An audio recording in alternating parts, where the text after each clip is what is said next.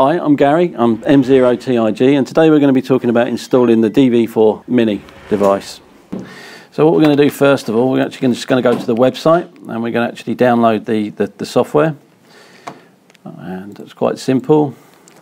It's actually written on the packaging, DV4M. So it's just going to go DV4M, and that's .ham, and that's hyphen DMR.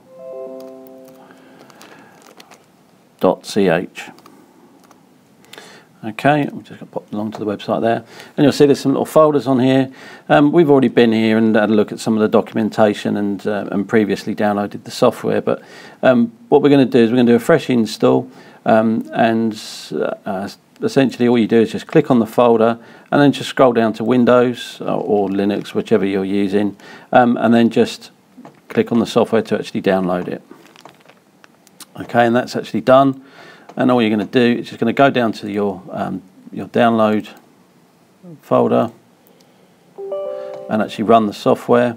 Agree that obviously it's going to make some changes. We can get rid of that now, and then just follow the instructions. So we're going to say next on this stage. We're going to say next again, and we're going to agree with the terms and conditions of the licensing. And we're happy with where it's going. It's going to go in program files. It's happy, and it says it doesn't exist. You want to be created? Yeah, well, obviously yes. So, and we're going to say start the installation. Okay, now that's installed. It was fairly quick and painless. Let's see what happens next. So we'll just say next. It's going to give you some more information you're not really interested in. I'm just going to say exit. Okay, at this stage you'll notice it's not actually plugged in. Now probably I'll restart the computer, obviously, just to make sure that everything settles down before I plug this in, but you know, in this case we'll give it a go and just see what happens. So all I'm going to do is I'm going to take the device and plug it in a 3 port. Let's get over there. Okay, it may actually come up and say that it's installing some drivers, and there's two lights that will actually be illuminated, a green one and a blue one, and the blue one's just to say that it's receiving, and the green one's obviously just to say that it's happy. So we're just going to run the software, fingers crossed. Okay, now it'll start scanning for the DV4 mini device, and hopefully in a minute it will find it. There you go, it's happy, it's found it.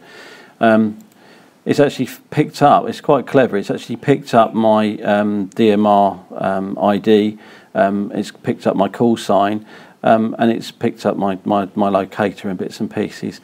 The thing to probably change on this is just call yourself D, because we're obviously data. So we'll call it, we'll stick with D there. At the moment we're running on DMR Plus. It's important to remember that this actually only connects to the DMR Plus network at the moment. It doesn't connect to the DMARC system. Right, okay, now obviously the software is up and running and it is actually quite happy doing what it's doing. So what we're going to do now is just going to pop into expert settings, and there's a couple of things you've got to just put in place here, and one of them is like the nearest DMR master. Well, obviously we're in Great Britain, you need to make that Great Britain, and in this sort of section here it says the QRG correction. Now some people have had some luck improving things just by altering this setting very slightly. At the moment I'm running on -200, and in my case that seems to be working quite well, so I would probably start around that sort of area and then just obviously get some feedback, see how, you know, how things are going for you. Everything else you can pretty much leave as is at this stage, and it'll be up and running well. Okay, and the other thing you've got to probably remember at the moment is how to set some of the DMR equipment up, or I mean in the case of D-Star it's fairly straightforward. You'll see that it's actually I've got it tuned here to 433.425, which is a basic simplex frequency, and I'm going to probably, let's go on to reflector 001 Charlie. So let's just connect to that. Now that's quite happy. It's connecting to that reflector, and it should come up there. There you go. It's telling me that it's actually connected, and you'll notice that the red light is actually going red now. That's saying it's actually transmitting. So all we're going to do is we're going to turn the radio on. And we're going to tune the radio now to the frequency that we got there. What is it? 433, 425. So there you go. 425.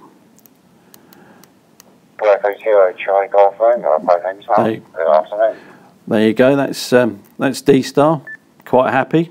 Doing its thing. So that's happy days. So let's try something like on DMR. So let's just turn that off. Okay, we're going to go back over to DMR Plus. The two main sort of systems really at the moment. Let's just so what we're going to do for the moment is we're just going to minimise this program, and I'm going to go to the in this case HOTSPOT CPS software, and I'll show you how to just get that set up basically. And it's that one. Okay, and yeah, that one I do. Okay. Digital channels. Okay, and what you're going to do is you're going to create a zone in here, and just call it. I mean, you can call it whatever you like. In my case, I've called it DV4mini. And what you do then is you obviously you're going to direct this to a DVAP sort of designated frequency, which you do just in channels. So you create a new channel first. Okay, and obviously what I would set this up for is, you can call it whatever you like. I've just called it under that particular frequency. You're going to need to use color code 1. You're going to need to use slot 2. Pretty much everything else you can leave as none, unless you want to put it in a roam group amongst something else. But you know, for the demonstration, I'll just leave it as is. You put your RX and TX frequencies in. They're both the same in this case, and you want to call your TX contact name. I'm using the local TG9 contact. And that's pretty much it. Everything else I've just marked as none. I've just said TX admit as always allow, or call as TX admit always allow. And I put the TX timeout 240. Again, it depends on your setup, I suppose, or however you see fit. Right. Okay. So we're gonna come out of this, and obviously you would write that to the radio then. Well, I've already done that, so let's come out of that. I don't want to save the changes. So now we're going to go back to the DV4mini. We're running it. There it is. Right, okay. So that's quite happily running. It's now in DMR Plus mode, and we're connected at the moment to 440, which is the United Kingdom reflector, or HOTSPOT DMR Plus talk group, whichever you like to call it. I believe that the repeater guys have actually set up 4402 for testing, so you don't jam up 4400. But we're going to sit on 4400 and see what's actually on. So it doesn't look like anything's transmitting at the moment. But then, quite simply, you turn your radio on, and then tune to the. It wants to boot up, and just then simply tune to the channel, and there it is. And I've actually called mine DV4mini, and then obviously the contact again is DV4mini. You can change that and call it whatever you like in the CPS software, and that is actually quite happily receiving that now. But there's nothing on at the moment. Okay, there's just one little thing that we've actually noticed in some of the forums and stuff, is that some people are having trouble with some maybe a little bit of interference with some of the parts of the computer, or maybe vice versa. So what the talk is at the moment is that maybe we should be using like a small extension cable, or an extension cable, and that's quite simple. It's a screened extension which you can protect with some ferrites, and you quite simply can then put this by a window, or if you're in the garden or whatever. And in my case, I'm just going to stick it down with a little bit of blue tack, like so. And then you just simply just plug it into your computer and just use it as normal.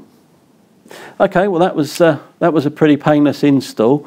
As I say, at the moment it's DMR's quiet, everyone's at work. But as I say, if you have any questions, give us a call at Martin Lynch, and we'll answer as best we can. Thanks very much.